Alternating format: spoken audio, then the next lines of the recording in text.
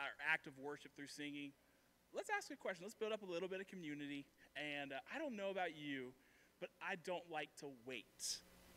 I mean, how many of you guys prefer waiting for things? Nobody. That's why we have microwaves, which unfortunately also tends to make things not as good as if we were to wait. But hey, your question for this morning, you can go ahead and put it up, is what is one thing that you would be willing to wait in line for hours to do or to buy? Now, before you ask that, I got to share this little story. So let's see, I'm trying to think. Sophomore year in college, I went here for my first time into Billings. And I met a couple cool cats, and one of those guys happens to be Alex Shin. And for those who know Neil Ovraski, I met Neil. Well, I went to college with Neil, but Neil was here as well. And it was Black Friday, and we're out by Old Navy.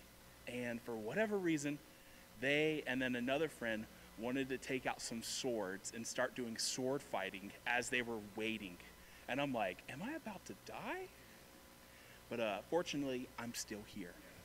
But hey, we're taking the next minute or so and ask that question that's up on the screen to each other. Let's do this.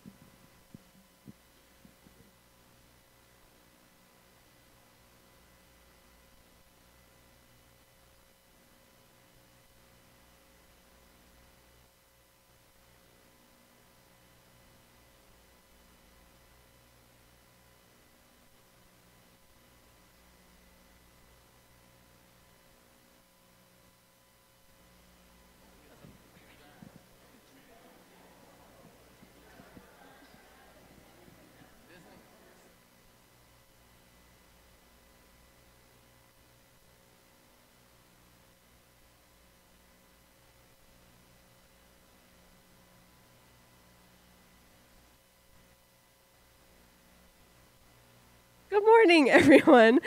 How about you guys stand and join us for a time of worship?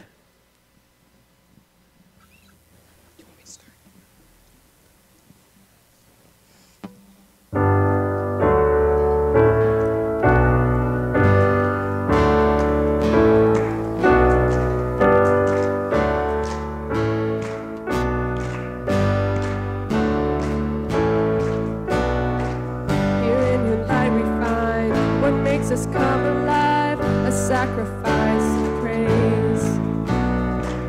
A city on a hill, surrender to your will, your glory on display. Your glory on display. Awesome in this place. Jesus, you are awesome in this place. Worthy to be praised. Jesus, you are worthy to be praised. You will be praised.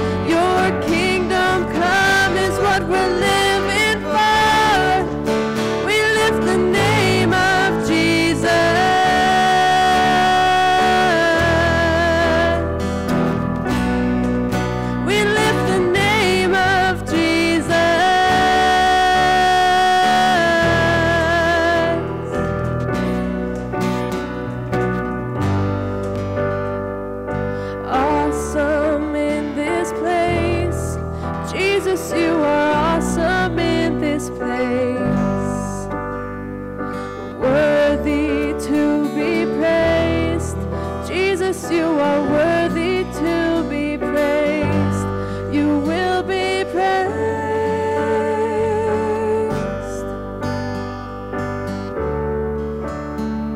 Oh, you will be praised.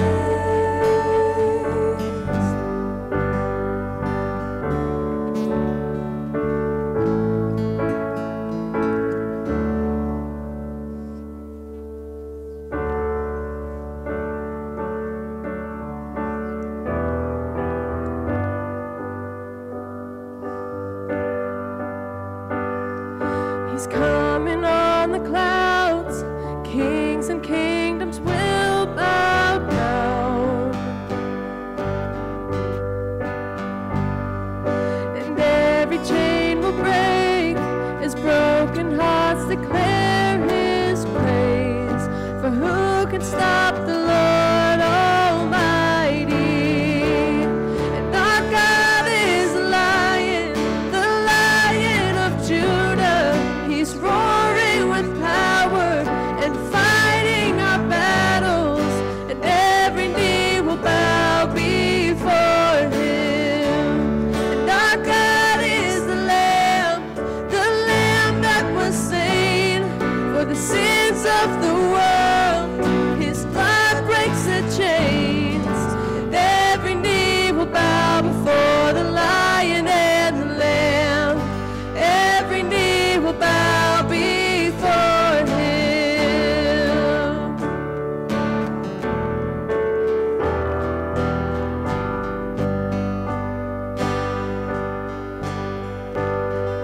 So open up the gates, make way before the King of Kings. The God who comes to save is here to set the captives free. For who can stop the Lord Almighty? And our God is the Lion of Judah. He's roaring with power and fighting our battles, and every knee will bow before him. And our God is the Lamb that was slain for the sins of the world. His blood breaks the chains, and every knee will bow before the Lion and the Lamb. Every knee will bow before him. For who can stop the Lord Almighty? Who can stop the Lord Almighty? Who can stop the Lord Almighty? Who can stop the Lord? For who can stop the Lord Almighty? Who can stop the Lord Almighty? Who can stop the Lord Almighty? Who can stop the Lord?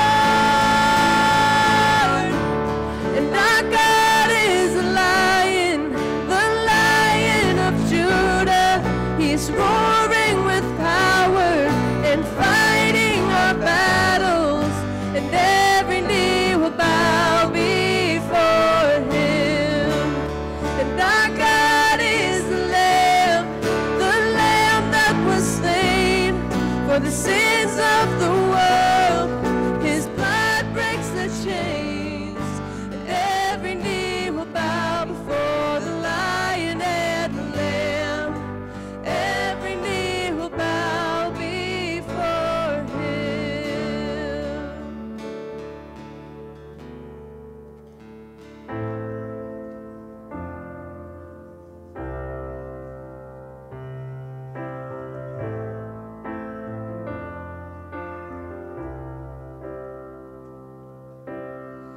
There's a grace when the heart is under fire.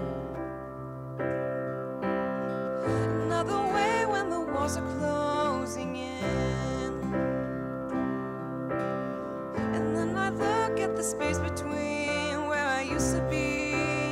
reckoning. I know I will never be alone. There's another in the fire standing next to me. There was another in the waters holding back the seas. Should I ever need reminding of how I've been set free?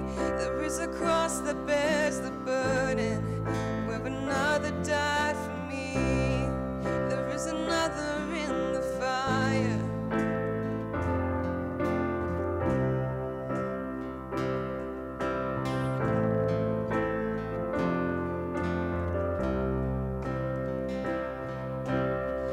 Oh, my dad left for dead beneath the waters. I'm no longer a slave to my sin anymore. And should I fall in the space between what remains of me and this reckoning, either way I won't bow to the things of this world. And I know I will never be alone. There is another in the fire standing next to me. There is another in the waters holding back the seas. Should I ever need reminding what power set me free? There is a grave that holds nobody. Now that power lives in me. There is another in the fire. Whoa, there is another in the fire. Whoa, there is another in the fire. Whoa, there is another in the fire. Whoa, and I can see the light in the darkness as the darkness bows to him, and I can hear the roar in the heavens as the space between west and I can feel the ground shake beneath us as the prison walls cave in. Nothing stands between us. Nothing stands between us.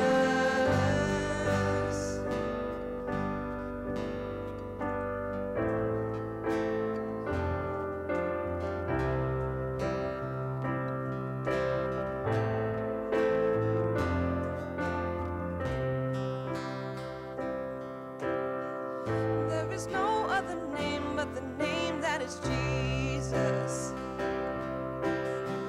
He who was and still is will be through it all.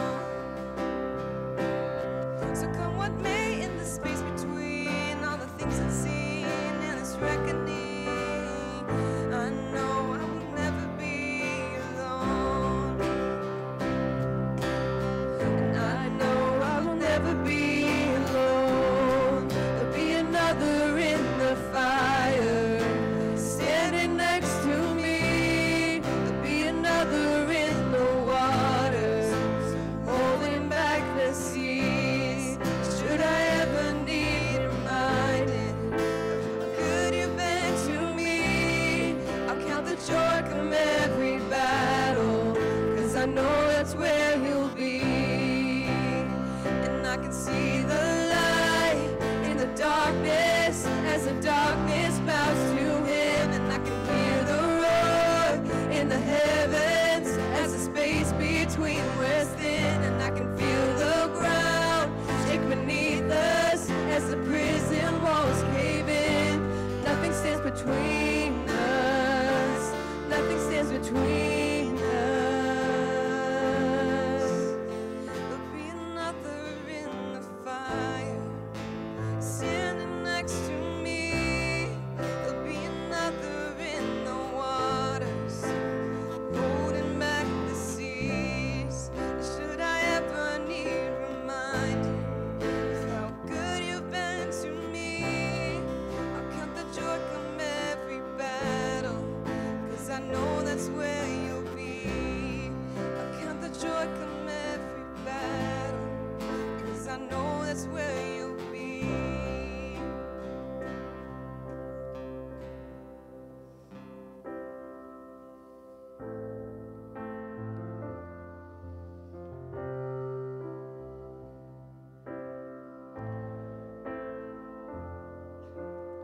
Daniel chapter 3, we read the story of Shadrach, Meshach, and Abednego. And they are challenged by the king to bow down to the image. Bow down and worship, else you'll be thrown into the fiery furnace. You probably know the story, and if you don't, you can read it, Daniel chapter 3. And in this story, we read these words that Shadrach, Meshach, and Abednego say, that they just tell the king, they say, even if, no matter what, if we bow down, we're not going to bow down, but even if God doesn't save us, we know He is able. And then we read as the story goes on, they're thrown into the fiery furnace. The furnace is so hot, it kills the people who throw the men in. And the king looks and he sees a fourth person in the fire. A fourth person. A fourth person.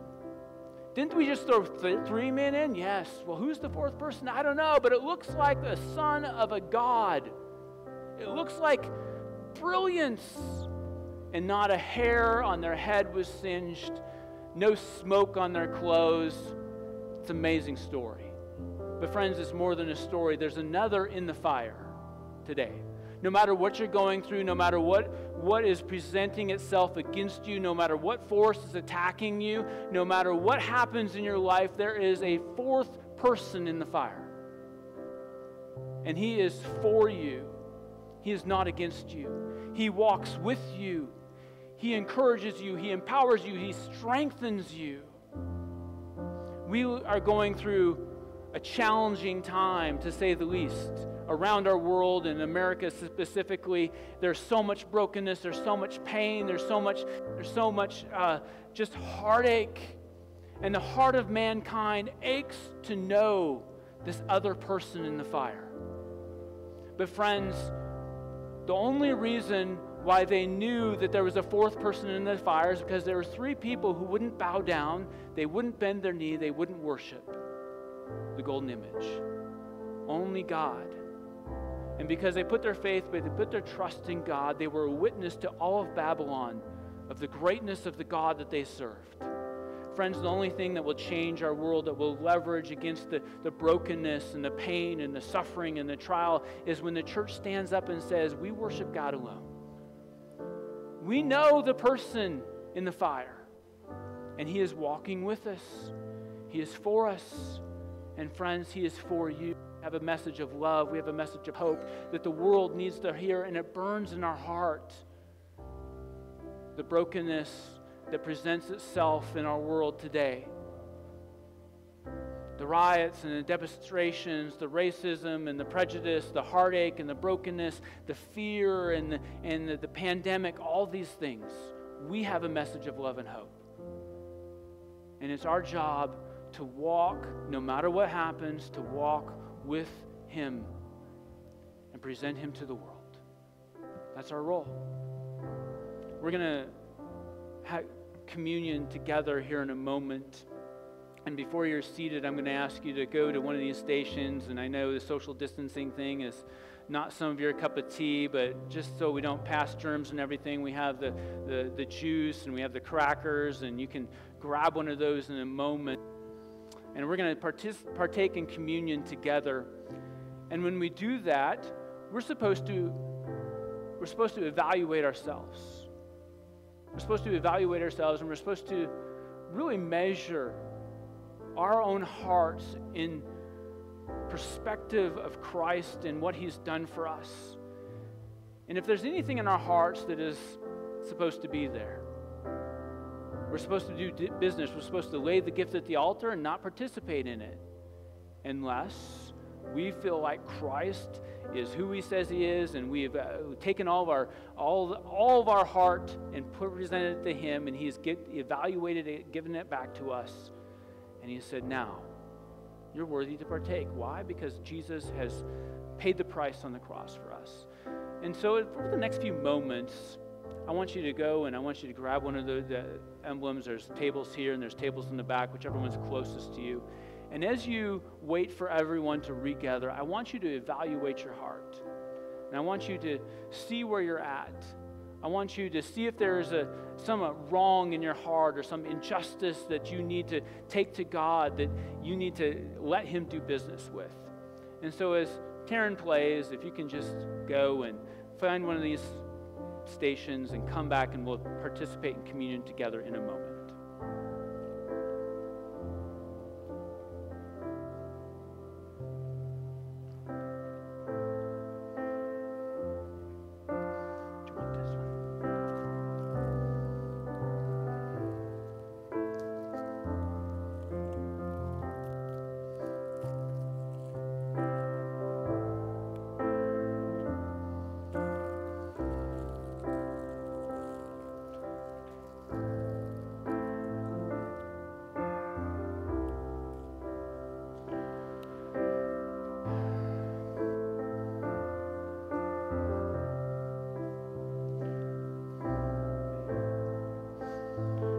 You can have a seat when you get back.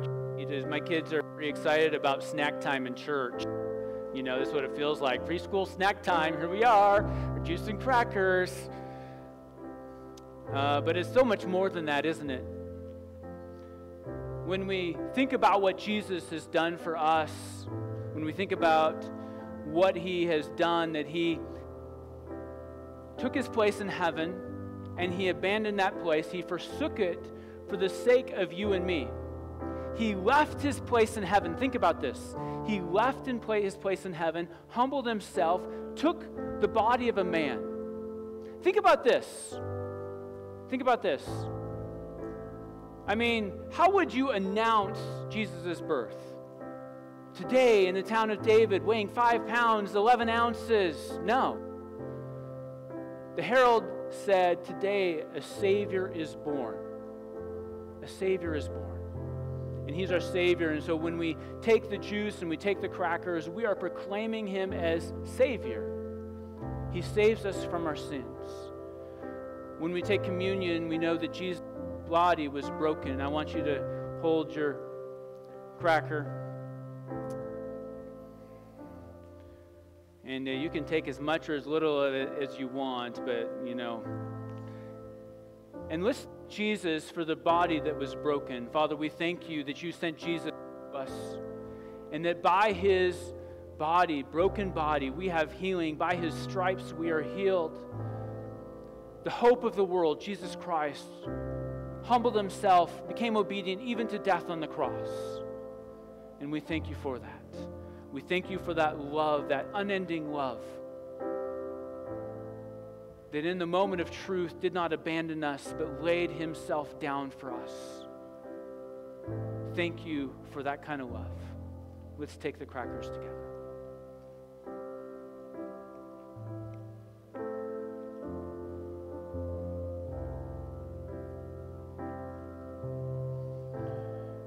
You have your juice.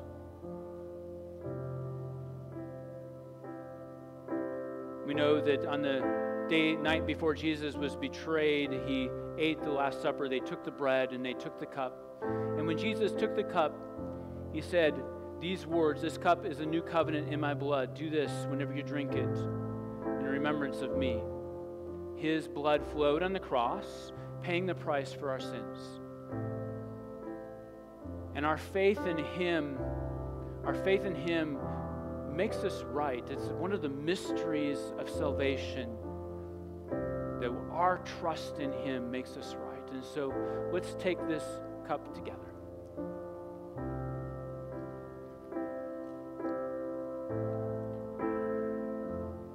God, we thank You. We proclaim Your death through this bread and through this cup. We proclaim Your death, and we are ready for Your return. We are ready for Your return. We pray and we thank You for who You are, Jesus. Amen and amen.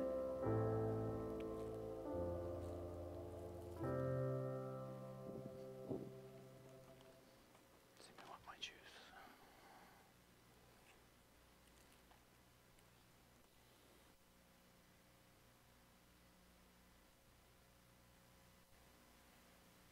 Red Foxtrot, Alpha, Beta. Hola. Oh, there we go.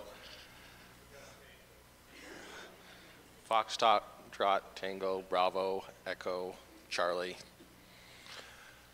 Well, good morning, everyone. I would say be seated, but looks like we got 99% of that covered. So, hello, I'm Thane, and I am doing the announcements this morning. The first and foremost thing on my mind as a youth pastor is camps are a go.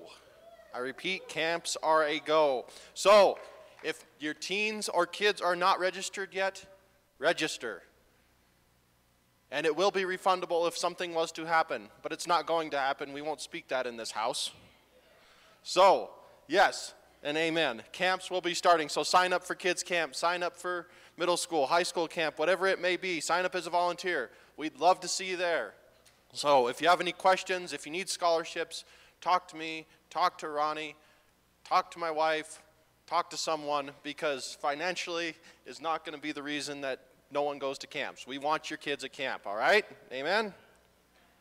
All right, and on the other side of kids ministry, this week you may have a nursery time between parents and small children. Next week, we are starting up a joined kids and elementary group. So, if you are comfortable with them meeting in that setting, that will be available to you. We also want to say with heartmost from our heart from Yanni is that we don't mind having your kids in the sanctuary here. Doesn't matter to us. We love having them here. We love hearing them, and that's okay. Yes, there we go. Agreement is forthcoming here. Okay. From the Hearn pulpit, we have heard it. But, so, there's either option. You can have the kids in service, we love them here, but next week, if you want to send them back after worship, there will be a combined junior and elementary time there. So, amen. Thank you for helping us crawl out of this season. Also, yes, I agree, Audie. So, we also want to say thank you to you guys for your giving, your faithful giving during this time. We know that in this season, there was a lot of turmoil, and finances were a part of it, but we thank you for just being faithful with God, what God's telling you to give. That allows us to keep us operating how we can operate and how we can serve people. So we thank you for that. Thank you for your support. Thank you most off for your obedience to what God's telling you to give. And also, I got informed this morning that if you want the bulletin, we do have bulletins this week. They are in the back by the tithes and offerings box. So with all these announcements that I give or anybody gives up here, now you can read them, because you know what I do is I listen and say, yes, that was a great thing. I forgot 3 minutes in, and I don't know what's going on. So they are back there for your viewing pleasure. You can pick them up on the way out. And with that, let's head to the sermon bumper video, whatever this is called. So thank you, guys.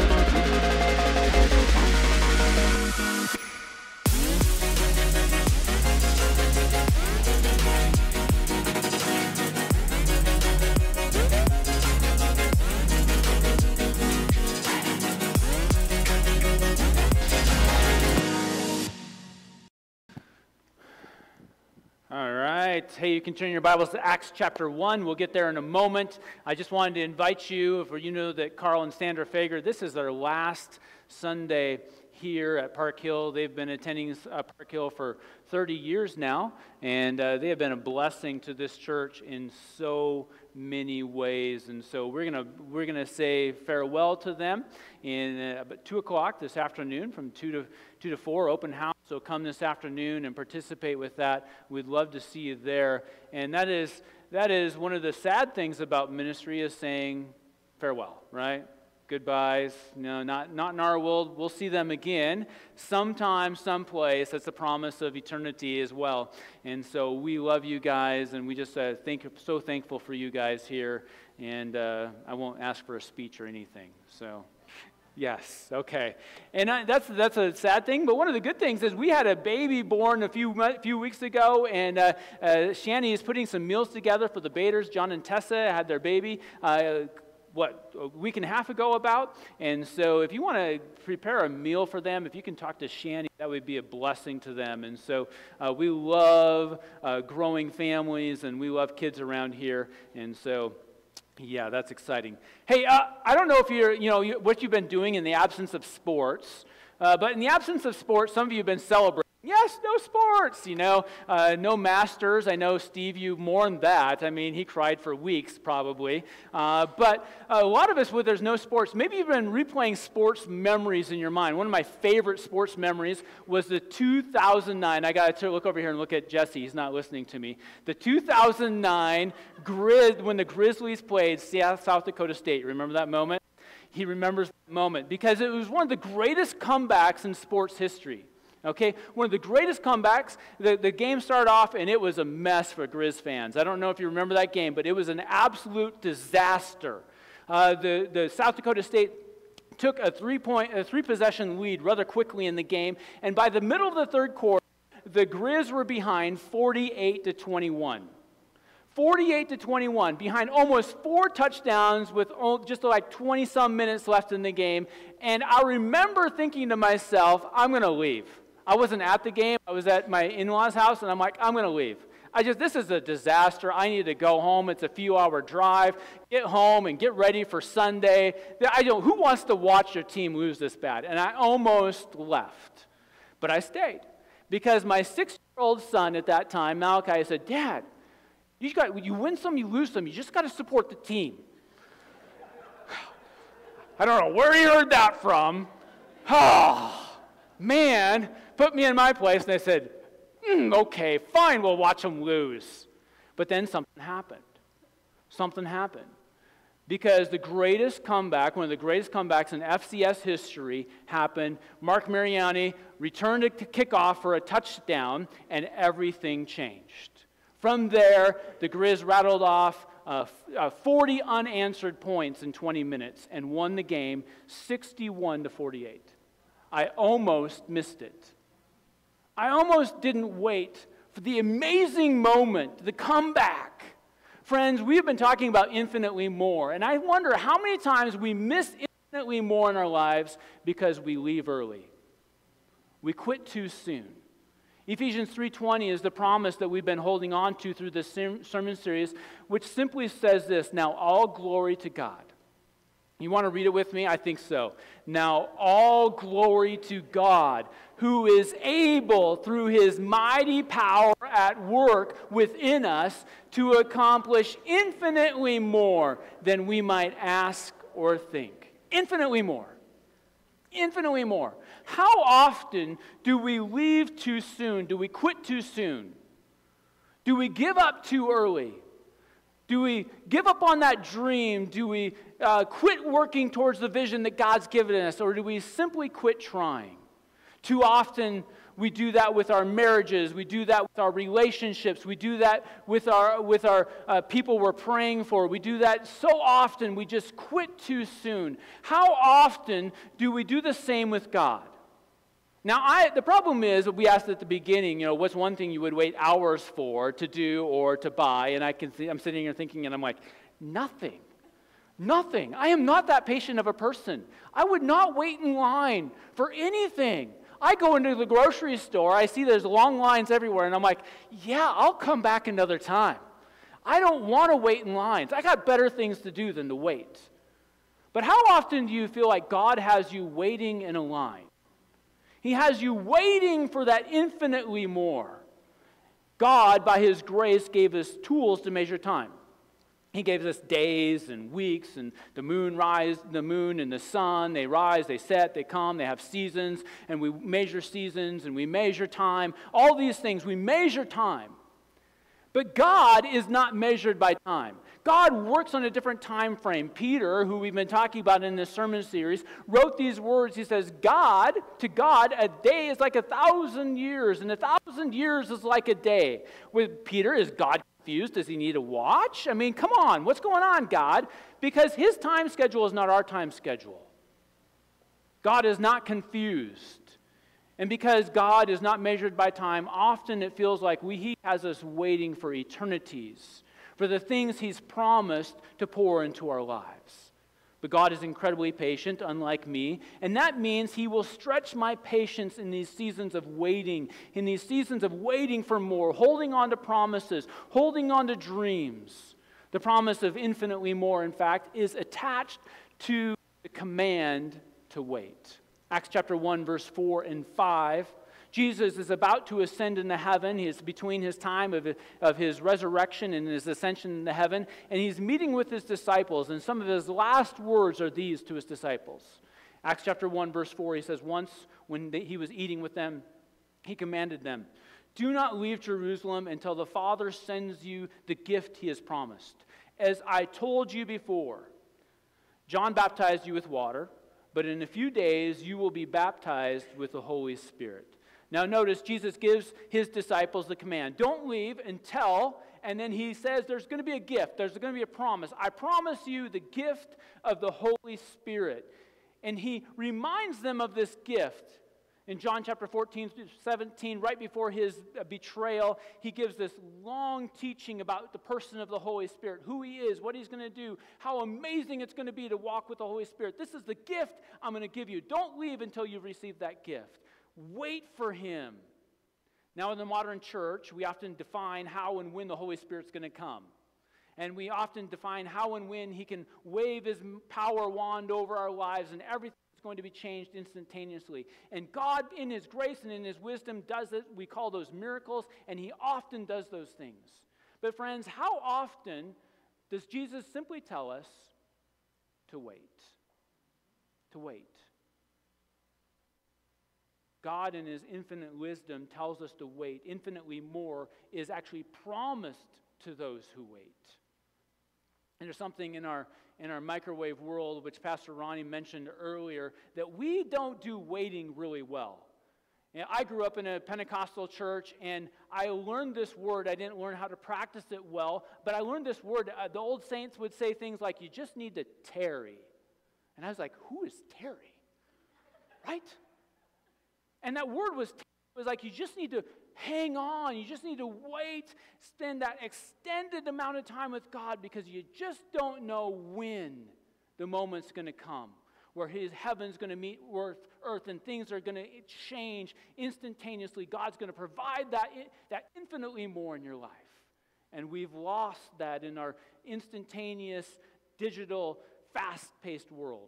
At the pace we live life, we find it hard to wait. I mean, just think of the things we've invented in the last century that will expedite our lives.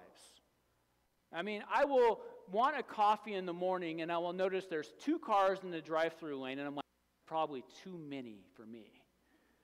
Right? Probably too many. I just don't need that. I'll just drive right on by. Because drive-through is for expediency. It's for speed. And that doesn't look very fast to me. Pickup services where you can shop online, call it in, whatever, and you can pick up all your groceries. You don't even have to go in, and it saves you how much time, right? Just speed. Hey, there's next day delivery. This thing came from Vermont, but you get it in a day. Imagine that. That is amazing. All the things that have increased speed in our lives. Unfortunately, all this pre-ordering on-demand movies and delivery services, they're nice, they speed up life, but actually they are reprogramming our hearts and souls. And they reprogram our hearts and souls in such a way that we have to purposefully program our spirits for something different. J. Kim, in his book talking about the analog church in a digital world, writes these words. He says, our digital world has programmed our souls for speed, choices, and individualism. Think about that. Speed, choices, and individualism. When I read the Bible and I look at it and I wonder, what in the Bible tells me that I can have everything fast, my way, individualized just for me? There's nothing in the Bible. Those things are antithesis to God's kingdom. So how am I going to allow God to reprogram my heart and my soul in this digital world? Because speed, I want things now. 1,000 days is like a year. I don't know. Jesus does things on a different timetable. Jesus tells us that infinitely more happens at his speed through his work done his way. Done his way. It doesn't sound like speed, choices, and individualism. It sounds like infinitely more happens through submission to his heart, his plan, and obedience to him. Will I submit? Will I wait? Will I wait for what he has? Now, let me just step away from the sermon to describe something a little bit, because I think this is important to understand when we talk about the person of the Holy Spirit. And we have this thing in the Pentecostal world which we call the baptism in the Holy Spirit. Why in the world would we refer to something called the baptism? I mean, there's no pool up here where we step inside the pool and the Holy Spirit's inside and we go, dip, now I'm immersed in the Holy Spirit, right? So why in the world does Jesus use this picture of baptizing? I will baptize you with the Holy Spirit. John baptized with water. That's a pretty clear picture. And you will be baptized with the Holy Spirit. Well, the baptism thing is a pretty important thing in the Jewish culture, in the Jewish religion, actually. And John used this to baptism. It was coming out of a culture. You read Leviticus, and you would have to be cleansed, ritually cleansed in water if you touched impure things, dead things. If you were going to enter God's presence, you need to be cleansed. And so they would come down into this thing called a mikvah, and they would dip down in it 7 times, and they would come out, they'd be cleansed. And because of the baptism, because they were immersed in water, it was this outward expression of something they knew that God commanded, and so we're going to do it. If you were a Gentile coming into the Jewish faith, you would have to be baptized. You would be immersed in water. You'd have to dip down 7 times. You remember Naaman's healing? Elisha said, go baptize yourself in the Jordan River 7 times. And Naaman's like, why would I do that? Because it was an expression of faith. I believe God, who he said, and so it was calling on this Old Testament principle, this Old Covenant principle, being immersed in water, something outward, an outward expression to revealing the heart nature of I trust in God's plan. Now, John used that, and he says, you don't just need a baptism for your body, you need a baptism for your heart. And your heart needs to be changed from a heart of stone into a heart of flesh. And so when you baptize, this is one of repentance. You're walking away from your sins and you're turning towards God. He was the voice calling out in the desert and say, prepare the way of the Lord. He's coming, and the one that comes is going to save you from your sins. He's the Lamb of God. And so they would flock to the Jordan River, and they were baptized into repentance, knowing that they needed a change. Now, Jesus calls on this picture, and he paints this picture. He says, John is baptized with water, but I'm going to baptize you with the Holy Spirit. Why? What does that even look like? You're going to wait, you're going to be baptized. Because there's going to come a time, Jesus says, in a few days, you're going to be baptized with the Holy Spirit, and you're going to be immersed in his presence, and guess what? You will be changed. Infinitely more doesn't happen in our plan, in our wisdom. Infinitely more doesn't happen in our power. Infinitely more happens through the power of the Holy Spirit. This immersion in the Spirit is going to be different. The Spirit is going to bring full cleansing of the soul. It's going to change our hearts of stone, Ezekiel said, to a heart of flesh. And the Spirit, infinite in power, is going to fully immerse every believer. Now, Paul writes this in his infinitely more prayer, leading up to this Ephesians 3:20, where it says, hey, God is able to do infinitely more than you might ask or think. He actually references this, slow down, John, in Ephesians 3:16. When he writes these words, he says, I pray that from his glorious, unlimited resources, he will empower you with inner strength through what? His Spirit. There's going to come a time, and he's going to, through his glorious, unlimited resources, the Spirit is going to immerse you. You're going to be full of his presence, and what's going to happen is you will be changed, because all those glorious, unlimited resources will leverage your heart towards change, and no longer will you have a heart of stone. You'll have a heart of flesh. And that water, as the water surrounds us in baptism, so the Spirit surrounds us and immerses us in his presence. The thing that makes us different, the thing that leverages our lives for infinitely more is not our strength, not our power, Zechariah says, but by his Spirit. It's his Spirit that changes us.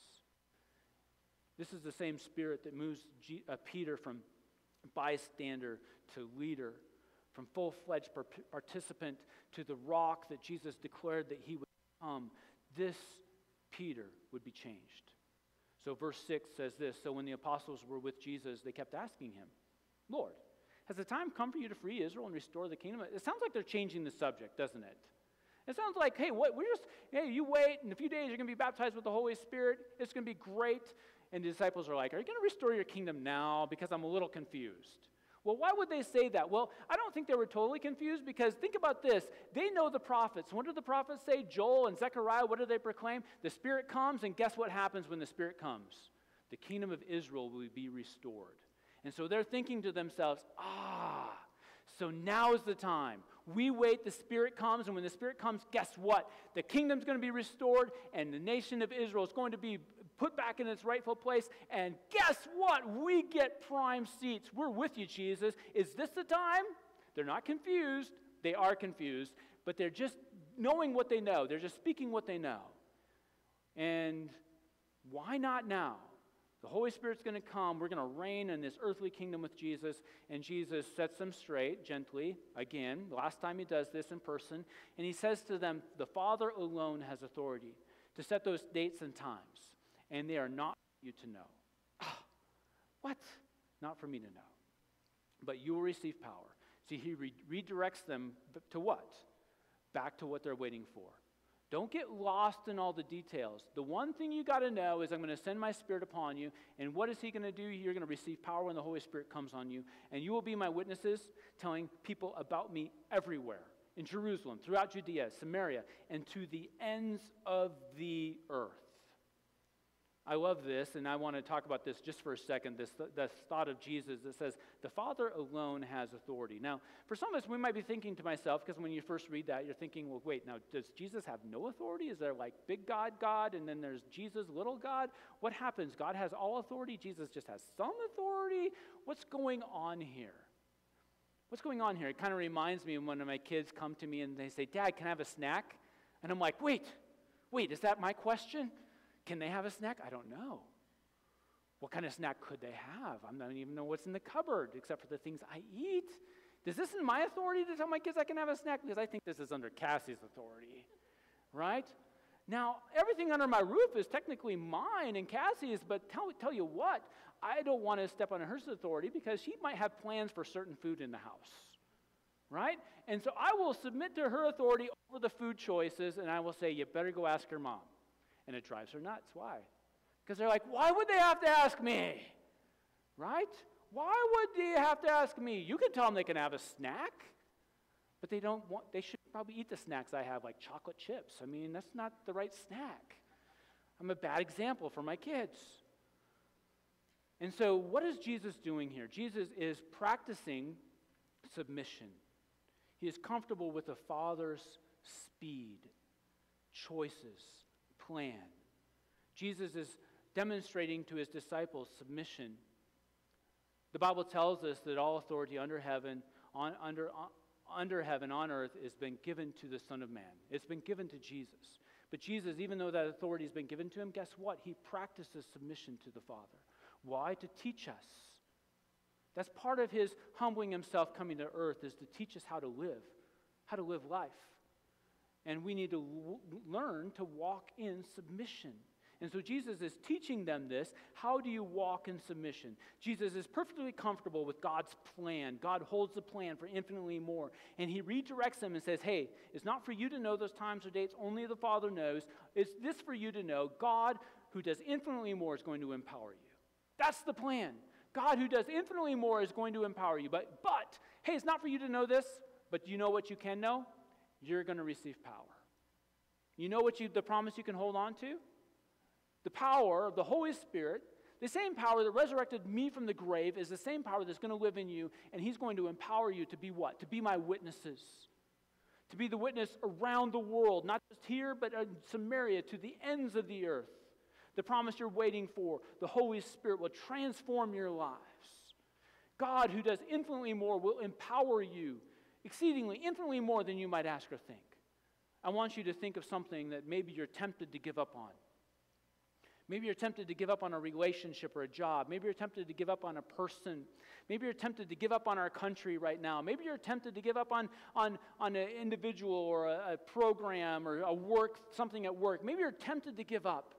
But you know in your heart that God put you there for a reason and a purpose. God has put you there for part of his plan. And he's put you there because he wants to leverage you, his Spirit in you, to provide infinitely more. Not just for you, not just for your family, but for those around you. Don't give up. Don't quit. Don't quit. We all get tired of fighting, don't we? We all get tired of all the stuff that just attacks us and comes against us. And Satan wants us more than anything to give up. He wants us to give up on that relationship, on that marriage. He wants to give up on that person. He wants to give up on healing. He wants to give up on all this stuff. He wants us to give up. But the God who does infinitely more is going to empower us. The same Spirit that lived in Peter, the same Spirit that resurrected Jesus from the grave, the same Spirit that baptized Jesus on the day at the Jordan River is the same Spirit that lives in us. The same Spirit. That Spirit that Jesus proclaimed when that day when Peter, remember Peter 16:16, when he says, "You're the Messiah, the Son of the living God." And what does Jesus say to Peter? "Hey, you're a rock, and on this rock I will build my church." Jesus is saying nothing's going to stop this witness to the end of the earth. That's how much power lives in us to bear witness to Jesus everywhere. The Spirit will immerse you, He'll fill you, He'll transform you, He'll empower you to do infinitely more. You and I, we don't know dates and times.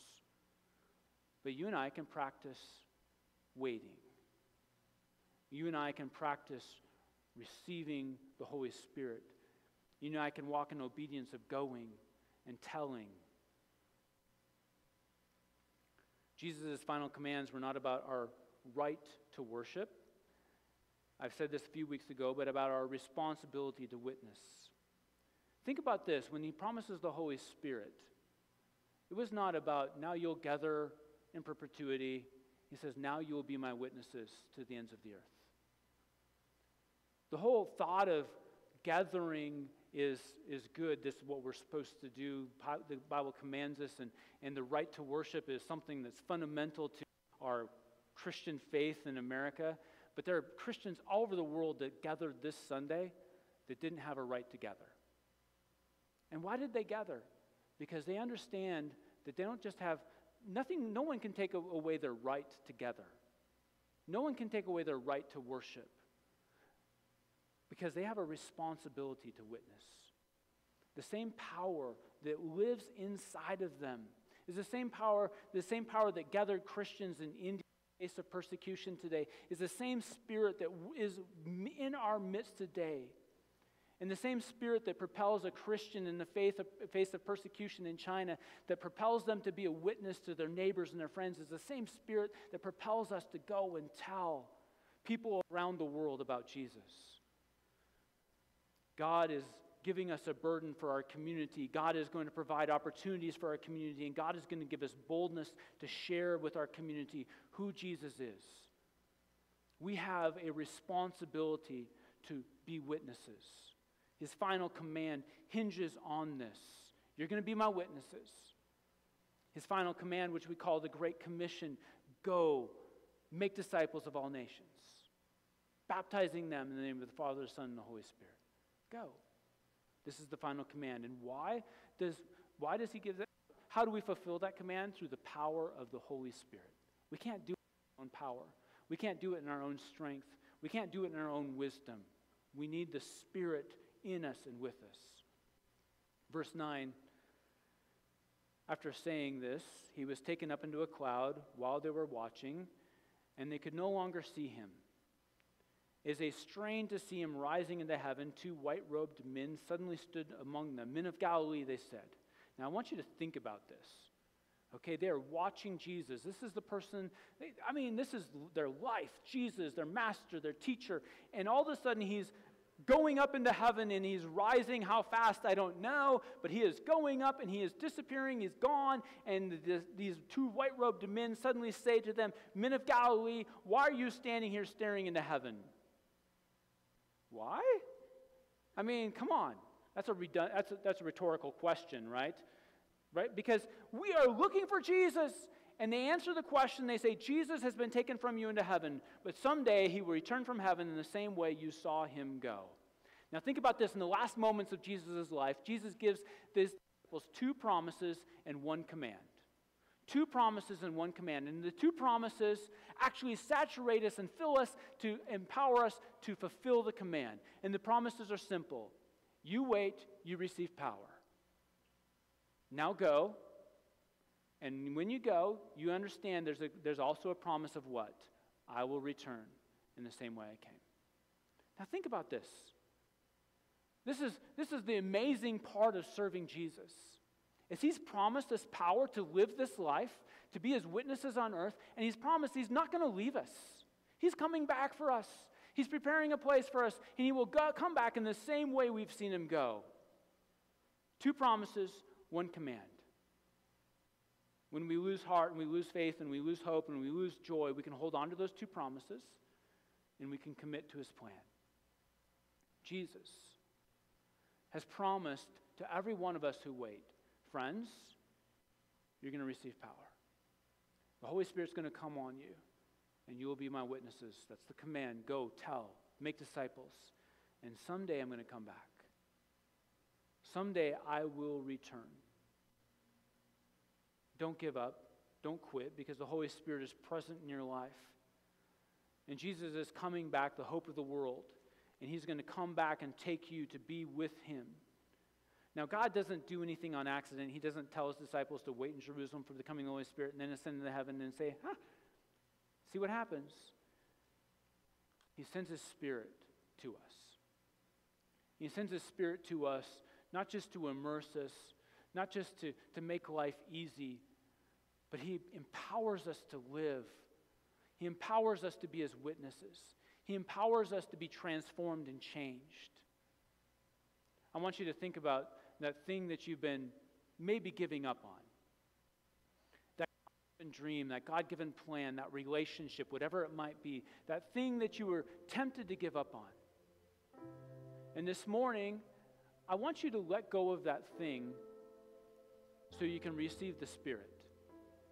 Don't be distracted by the thing, okay? I want you to let go of that thing and put it into God's hands, because it's his dream. It's his plans. It's his promises. And this morning, as you let go of those things, I want you to ask for the Holy Spirit to immerse you. Many of you in this room, you've been baptized in the Holy Spirit with evidence of speaking in tongues, and that's an amazing gift, and I want you to use that gift this morning. Just begin quietly speaking in tongues and say, God, I want more this morning. Some of you, that's a mystery to you. You're like, what did you just say? Baptism, speaking in tongues, what's that all about? Come back next week, okay? That's next week's sermon, okay? But this is what I want you to hear this morning. When you let go of the things, you've been holding on to him so tight, when you let go of the things and you receive the Holy Spirit is going to give you wisdom and strength and power. And the things that you let go will fade in comparison. When you realize God's promises and presence is with you, then you can hold on to him. And he will give you strength to pursue the things, the dreams that he's placed in your heart, the relationships God's gifted you with. So let go of these things and pursue him. Over these next few moments, God, right now, God, we don't understand why we've waited so long for certain things, maybe a salvation of a son or daughter, maybe a restoration of a relationship like a marriage. I don't know why we've waited so long for healing in so many cases where we've prayed and prayed and prayed. I don't know why we wait so long for restoration, for healing, for hope. But this morning, we put those things into your hands. We trust your plan. We don't know the dates and times, but we know this: you have authority over them. And so we release them to you. And God, we ask for your presence, your power, the Holy Spirit to come fresh and new in our lives. And God, I pray all over this room that you would fill with your mighty power. Your unlimited, glorious resources would work, filling us with inner strength through the power of the Holy Spirit. And God, we pray that by the end, we will know that immeasurable power has done infinitely more in our lives. You've transformed. God, you've led, you've guided, you've strengthened. So over these next few moments, we just wait for you. And God, we believe for the victory that you have promised. God, we believe that you will do what you've said you're going to do. Your promises are yes and amen. Over the next few moments as the worship team plays, I want you, maybe you'll sing, maybe not, but I want you to dedicate these next few moments to waiting on the Holy Spirit, asking Him to fill you and just receive from Him. Receive from Him His strength, His power, His wisdom.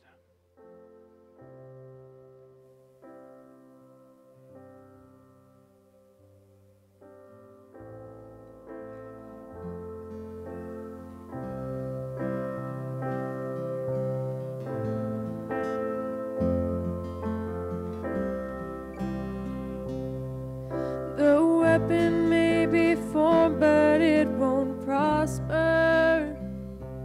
And when the darkness falls, it won't prevail.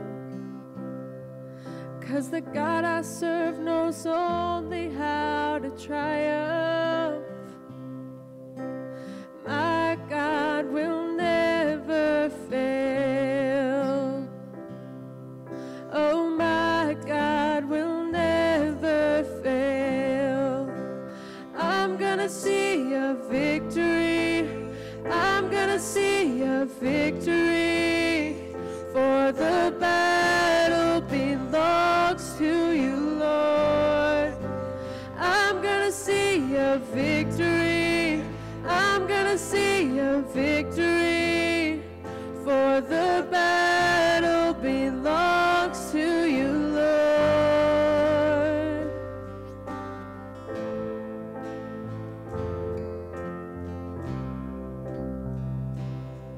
There's power in the mighty name of Jesus.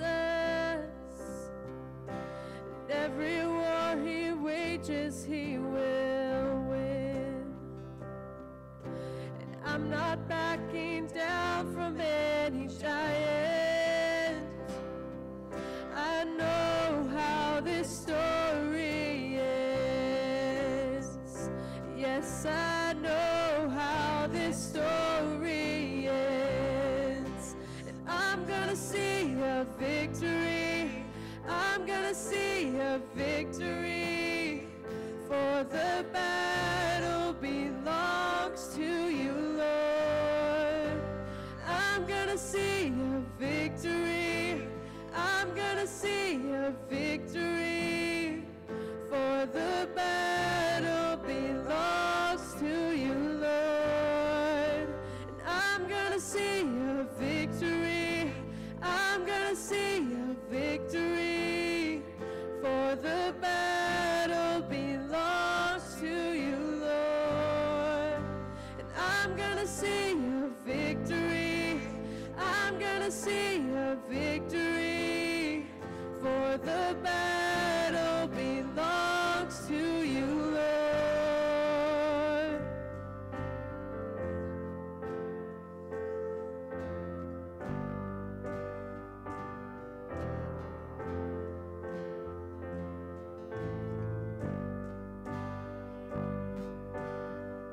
You take what the enemy meant for evil and you turn it for good. You turn it for good. You take what the enemy meant for evil and you turn it for good. You turn it for good. You take what the enemy meant for evil and you turn it for good. You turn it for good.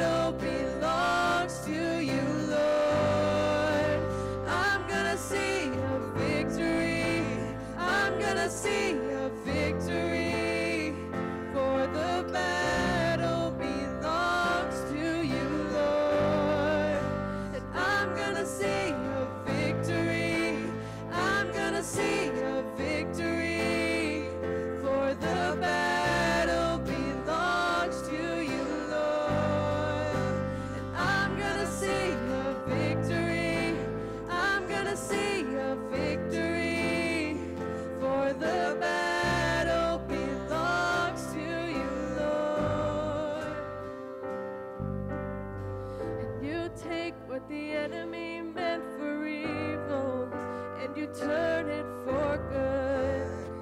You turn it for good. You take what the enemy meant for evil, and you turn it for good. You turn it for good. You take what the enemy meant for evil, and you turn it for good. You turn it for good. You take what the enemy meant for evil, and you turn it for good. You turn it for good. And I'm gonna see a victory. I'm gonna see a victory. For the battle belongs to you, Lord. And I'm gonna see a victory. I'm gonna see a victory. For the battle belongs to you, Lord. And I'm gonna see a victory. I'm gonna see a victory. For the battle belongs to you, Lord. And I'm gonna see a victory. I'm gonna see a victory. For the battle belongs to you, Lord.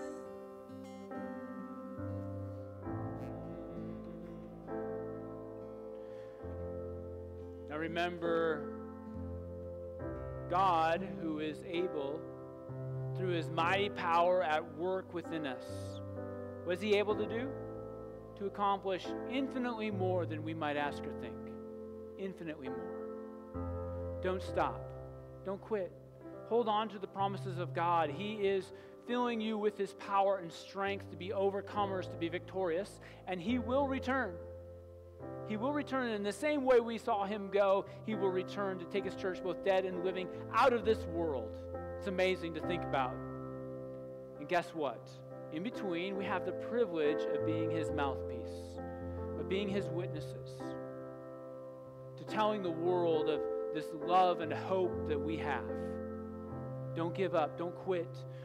Don't let go of God, and believe 100% in his promises. Father, right now, through your glorious, unlimited resources, I pray the presence of the Holy Spirit would infiltrate and saturate every one of these people. May they be more than conquerors. May they know the love that surpasses everything. May they know how wide and long and high and deep is the love of God. And may they see you do infinitely more than they might ask or think in their lives. God, may we let go of the things we're holding on to, receive from you, and trust your plan and purposes. Trust your plan and purposes. In Jesus' name we pray. Amen. Amen. Hey, next week I'd encourage you to come. We're going to be talking, ending this service on sermon series on infinitely more, and we're going to be talking about this person of the Holy Spirit. When we wait, what happens when the Holy Spirit comes? You don't want to miss next week when we talk about the baptism of the Holy Spirit, receiving from him who he is and all he is going to do in and through us. So come next week, and remember this afternoon from 2 to 4, Carl and Sandra, come visit them, say goodbye, or see you later, I should say, right? See you later. So we'll see you soon, and thanks for giving on your way out.